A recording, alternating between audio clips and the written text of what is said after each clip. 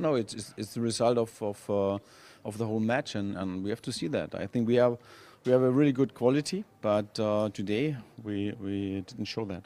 Yeah, of course, it's a process. You know, it's a really a way we started very well, and now maybe the result today or the match today, we have learned about that, and it's a process. It's we have to increase, we have to improve, and we will do that.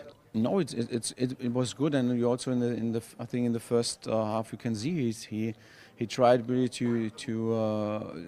yeah to bring a little bit more calm in the match, and he's good. He's good. He has a good mentality, and also you know he's able to make good passes to control the ball, and this is important for us.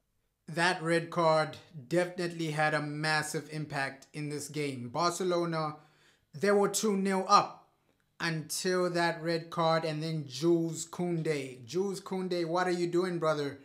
Like, that was disastrous.